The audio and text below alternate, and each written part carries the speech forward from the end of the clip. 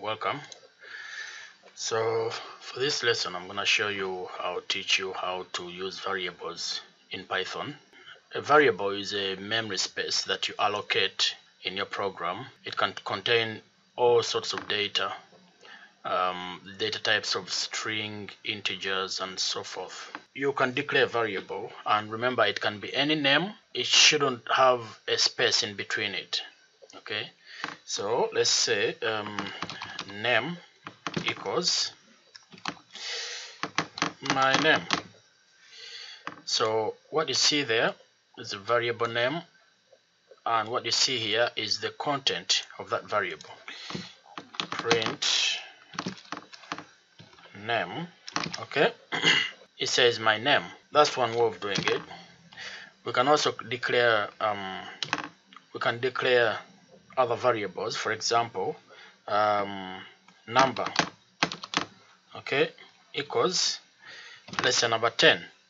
When you are declaring variables, always remember that it's important to give a variable a name that corresponds to its content. For example, if I wrote name and I say my name and I wrote something like Jed, yeah, Jed, or Jedi, yeah, that can be my name, and my number is 10. So I can write something like print number.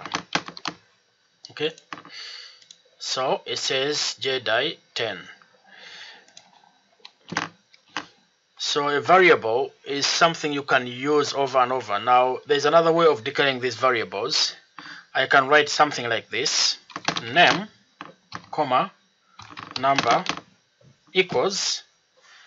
So we're declaring two variables all in one line, separated by the comma. Now the name, I can say, because the name is a string data type, it has to be in speech marks. So I can write Jedi, okay.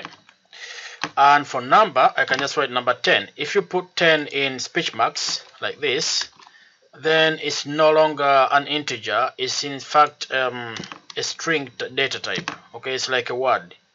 But if it's like this, then it becomes an integer. Now here's the thing: you can also combine variables, but there's a problem. Okay, and I'll show that to you. I can say print. I put the brackets and I say name. Okay, print name, and it will print the name. Okay, now if let's say I comment this out so it doesn't show anything, and I do that, it's gonna do 10 Jedi, because it said number 5, print number. Okay, and then it's gonna print the name as Jedi because name is declared here, Jedi. Okay, now print name, I can do that. But however, if I want to add the number, okay,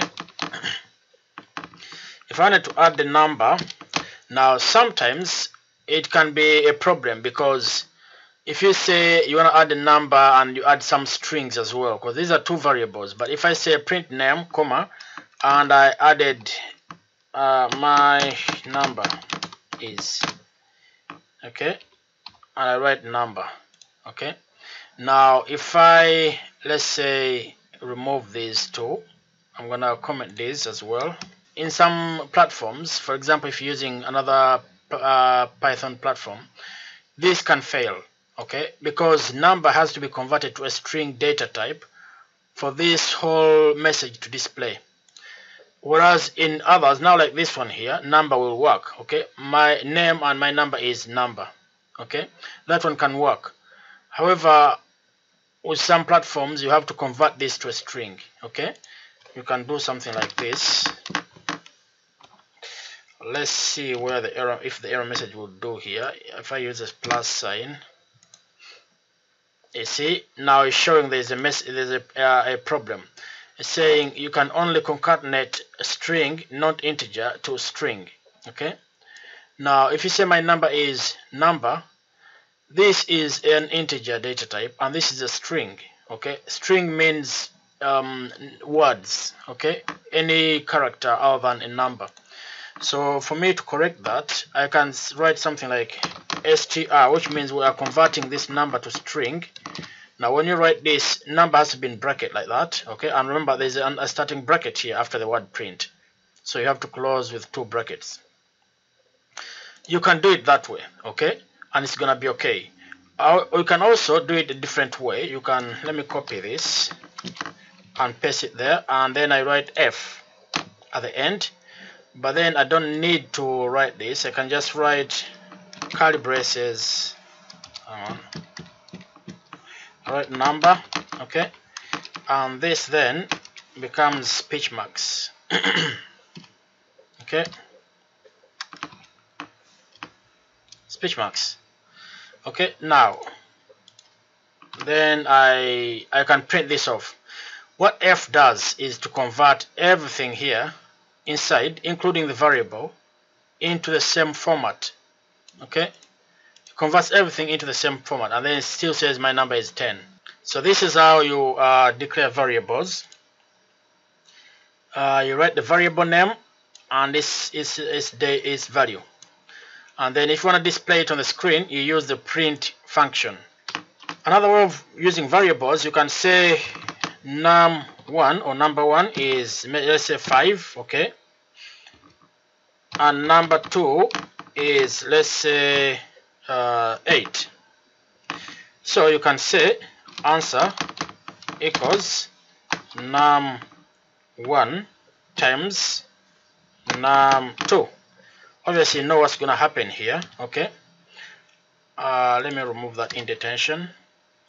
Answer equals num1 times num2, and then I can say print, I put F there, then speech marks, okay, speech marks, remember, and I say num1 times, I'm going to use the X, then curly braces, num2 equals, and I write there curly braces again, answer.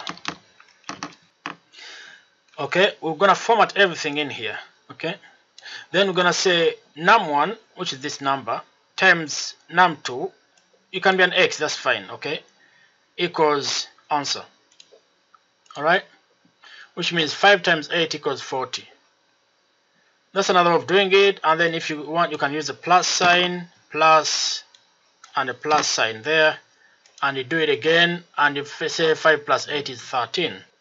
So what I think you can do now is to, your task is declare your own variables, okay, and your variables should be, okay, name, comma, school, age, and best, okay, name, school, age, and movie. Display your variables. Workout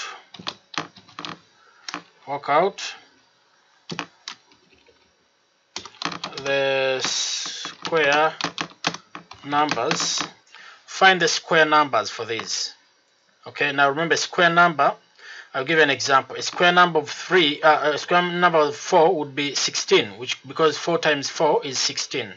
Okay, so I need you to write some variables showing that the square number of 2 is this, square number of 3 is that, using variables. Okay, thanks for watching, and I hope you've learned something from this lesson.